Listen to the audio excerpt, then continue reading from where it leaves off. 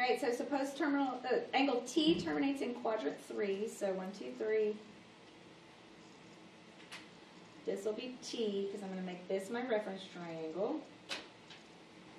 They told me cosine, so that would be adjacent over hypotenuse. So this is 2 over 3.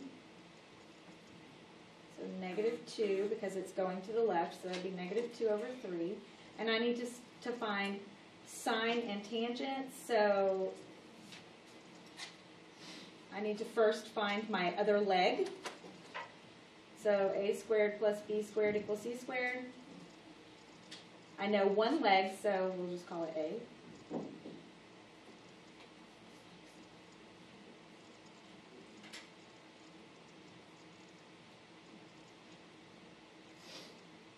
All right, so b equals the square root of 5, so that's this leg right here. So finding sine of t will be square root 5 over 3. Tangent of t is going to be square root 5 over negative 2. But wouldn't it be negative square root 5? It is. Okay, so I was about to say, now that we know all students take calculus, double check your signs every time. So all students take. In this quadrant, sine should be negative and tangent should be positive. And it's because the square root of 5 is negative and so is the square root of 2. So my two negatives cancel out on my tangent. So double check your signs every time. Especially on my labs, because you're going to be like, I did it right, I set up my triangle right, and it's going to be a sign that you missed. So double check yourself every time. Okay, so now we're going to get number 10. The terminal side of angle A passes through 0, 4. Where is 0, 4? On the y-axis. It's on the y-axis, right? It's straight up. So if you think about that, there's no way for me to draw a reference triangle because it's 90 degrees, and we just talked about that. You can't, it doesn't work. It's one of those quadrantal angles. So, but you can still set up ratios based on this. Sine is y over r. Cosine is x over r. And tangent is y over x. So instead of having a triangle to actually look at, we just have to know that that's what it is. So if the radius is what goes around and makes our triangle, and it has a dot at 0, 4, how long is the radius? 4. 4. So my radius is 4, and my ordered pair is 0, 4. So this is my 0, 4 is my x and my y, and my r is 4. So sine is y over radius, y over r. So 4 over 4, which is 1. Cosine is x over r, which is 0. Tangent, is y over x. 4 over 0. Nope. That's undefined. Remember, you can't divide by 0. Tangent's undefined. Cotangent is 0 over 4, and that's okay. Secant, is 4 over 0, and that's undefined. Cosecant is 4 over 4, which is 1. And it asks if they match in the calculator. They do. If you put in, I don't know if that shows up, but if you put in sine of 90, you get 1. If you put in cosine, you get 0. If you put in tangent of 90, you get undefined. Or error.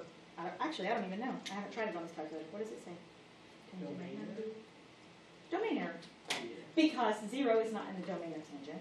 There's an asymptote there. You'll learn that. So how would you put like secant or the cone? We'll get there when you need to. On the calculator? Mm-hmm.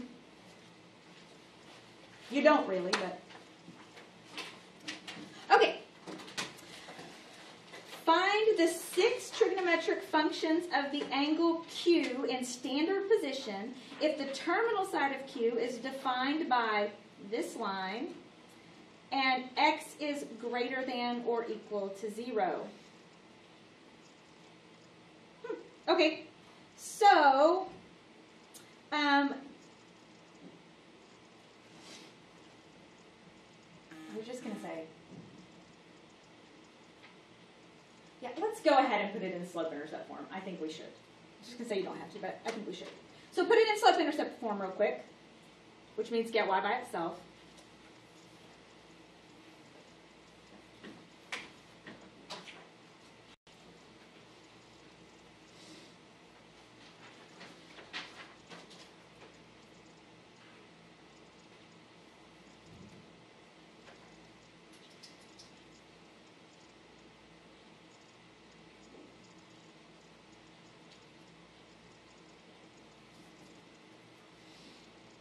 All right, now I want you to think for just a second about this line. What's the y-intercept of this line? 0. Which means where does it start? 0. At the origin, right? Yeah. And the slope is 1/2. negative 1/2, which means from the origin you go down and to the right. So if you imagine drawing this line, what 2 quadrants is this line in? 2 and 4, right? It's in quadrants 2 and 4. Well, they specifically told me that x is greater than or equal to 0. So That would be just 4. So it's in quadrant 4. So that means that my thing is in quadrant 4. So what we're going to do is we're going to just pick an x value and plug it in and get a y value. So any x value that's greater than or equal to 0. Let's don't use 0. Let's use something that'll cancel and make whole numbers. How about? Let's 2. use 2. That's a good idea. 2. So if I plug in 2, 2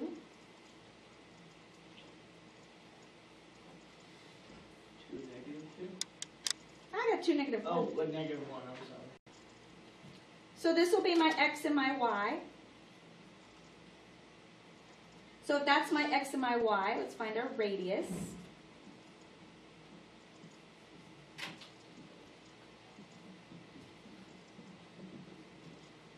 And now I can find sine, cosine, and tangent.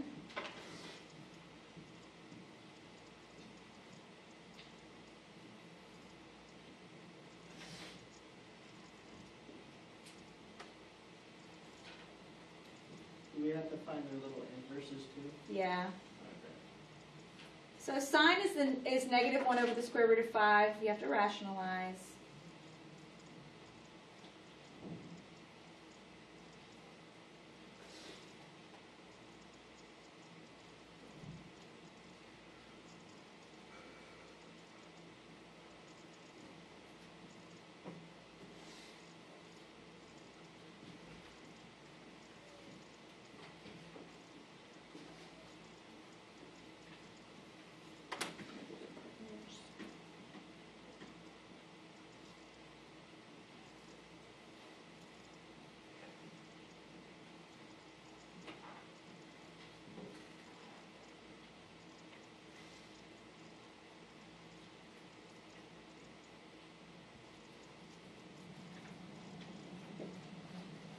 And then before I say that I'm done, I'm going to remind myself all students take calculus. We just determined that I'm in quadrant 4.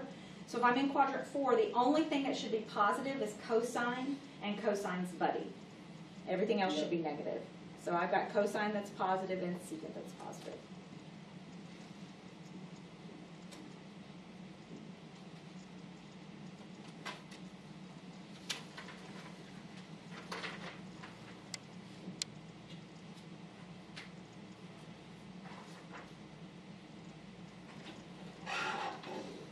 All right, this is just quadrantal angles. If the terminal side of the quadrantal angle lies on the y-axis, then tangent and secant are undefined. If the terminal side is on the x-axis, then it's cotangent and cosecant that are undefined because of the 0 value. I just plug them in every time. So.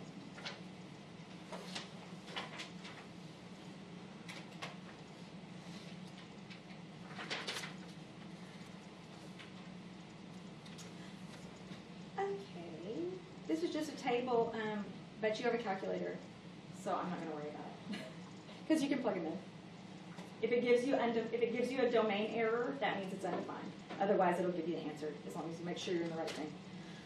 Reciprocal identities, we talked about these, but I want you to see them written this way. So we talked about that we could just flip sine over. Sine was y over r, and then to make sine into cosecant, we flipped it over, so it's r over y.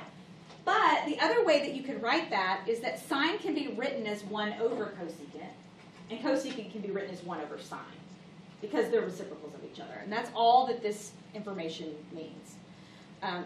That can help us with things. So, using the reciprocal identities, find each function value. It says find cosine of theta given that secant of theta is 5 over 3. Well, I don't know that it could get much easier because they're buddies, which means if secant is 5 over 3, cosine is 3 over 5. Find sine, given that cosecant is negative square root 12 over 2. So sine would be negative 2 over the square root of 12, which we do have to rationalize. And by the way, simplify, because square root of 12 has a perfect square in it. I'll simplify it. Hold on. First, 2 goes into both of these. And square root of 12 is 4 times 3. So that would be negative 2 square root 3 over 6. Oh, and that simplifies even further. So it's negative square root 3 over 3. We could have simplified it before we flipped it. I just didn't. Sorry. I should have. But this is sine. Are y'all good so far? I mean, this is a lot of information. In one day. It's a lot. But it's all in the same section. So, okay.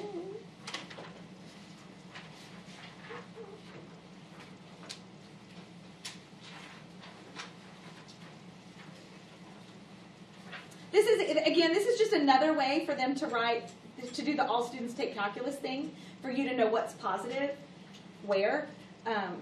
So if you want to get into that old chart, and great, more power to you. I prefer just to think about it but whatever, however it works for you. So they're asking us to figure out the signs of the trigonometric functions for all of these. So I'm just going to write them down. And all we're doing is writing whether they're positive or negative. We don't care what they are. We just want to write whether they're positive or negative. So, yeah. Is that better? Okay, so what quadrant is 87 in? 1. Oh. So they're all positive. 300, what quadrant is that? 4. So quadrant 4, calculus, that's just cosine is positive, and cosine's buddy secant, and everything else is negative. All right, negative 200. 2. Quadrant 2. In quadrant 2, all students, that's sine only, sine and cosecant, because they're buddies. Everything else is negative.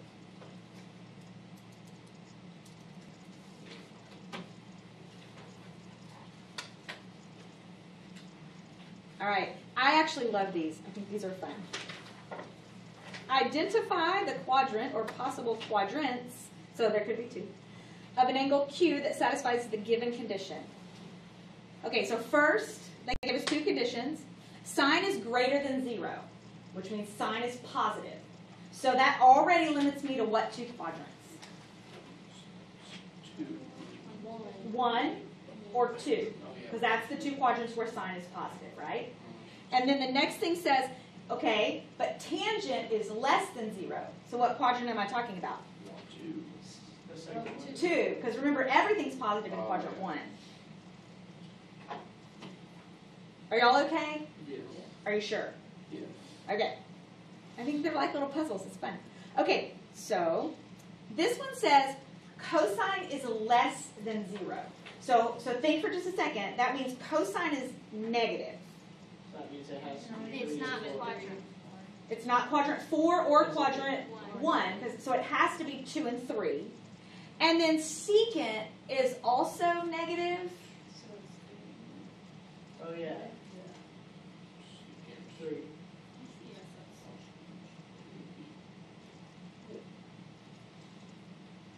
It's still just 2 and 3. We don't know. Yeah. Because cosine and secant are the same. That tells us the same thing. All that does is narrow it down to 2 and 3. Because cosine and secant are buddies.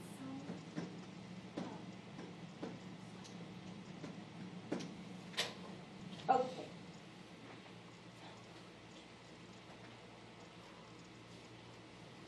Are there any quadrants where all 6 trigonometric functions are negative? No. No. Why not? The first one, they're all positive. Because the first 2 have a hypotenuse. And how do you get a hypotenuse?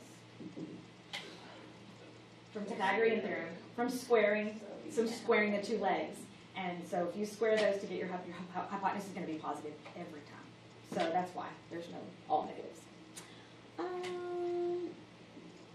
I have no idea what that's supposed to mean, all that garbledy. I don't know why it does that sometimes. Some font stuff doesn't work. Oh, I don't know. I don't know. I'm not worried about it. Okay. It's just more of the same stuff. We'll talk a lot about domain and range later. Okay. So decide whether each. Oh, okay. I guess I do need it right now. Let me go see which symbols I'm supposed to be giving you. I'm not good at set builder notation because I don't like it.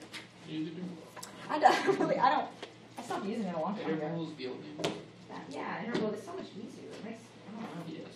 Not that it makes more sense, I guess, but it's just easy. Less difficult. Right. Okay.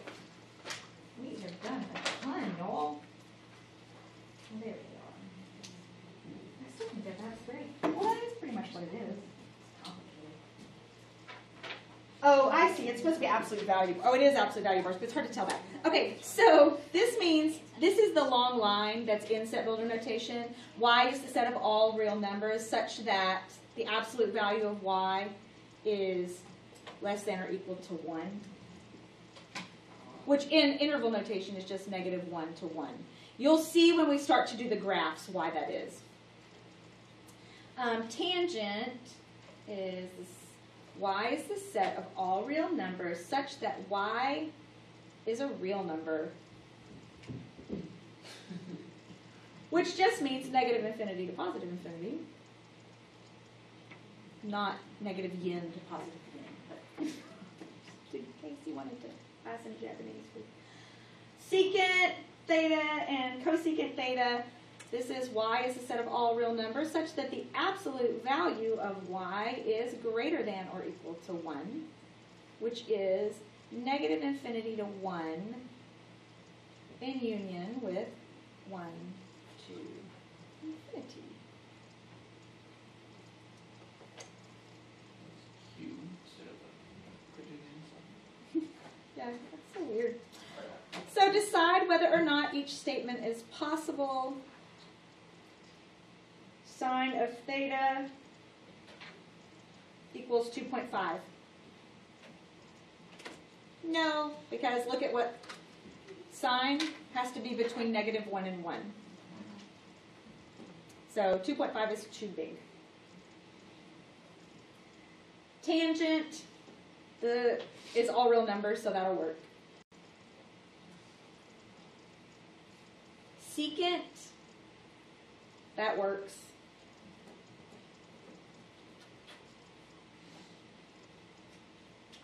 Wait. 0.6.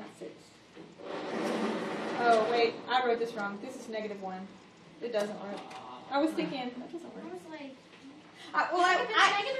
It's so funny because when I drew it, I thought, why would it have a bracket and they would be equal? Like, there's no reason for that. I was just wondering, wouldn't that be all real numbers? Yeah. So it's Yeah. negative I thought it when I wrote it, but I don't know where the negative went in my head. It went away. Okay.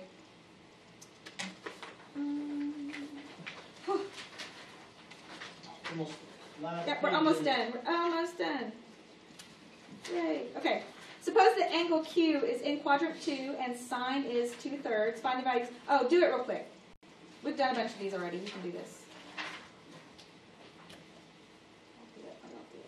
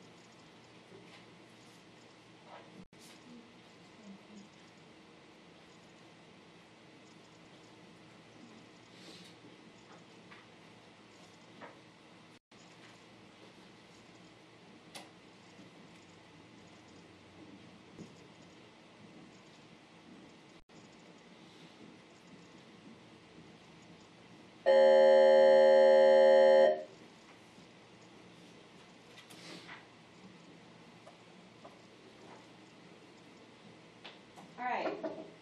There you go. Did you get them? Check all your signs. We're in quadrant 2, so the only thing that should be positive is sine, and sine's buddy, cosecant. Yay. I got it. Wait. Oh, you're fine. You're good. You need to take the test, right? For the first time. Oh, wait. Did I miss a negative? I did, didn't I? No. Yeah, I did on cosecant. Yeah. No, on secant Secant. Yeah. and cosine.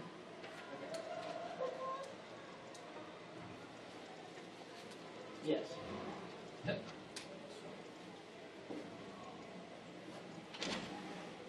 You know what? I just realized I put these backwards on my picture.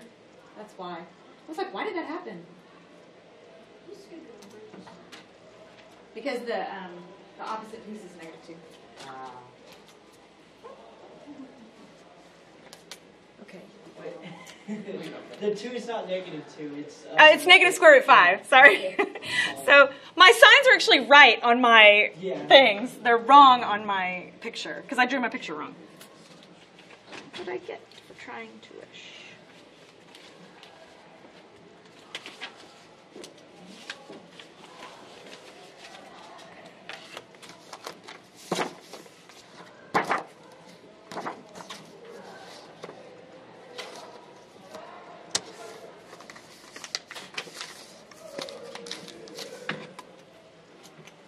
Y'all, we're going to stop right there.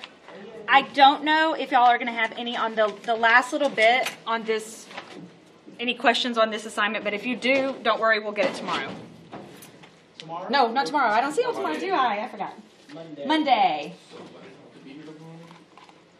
Yeah, you don't have to be here, but the teachers do. We do.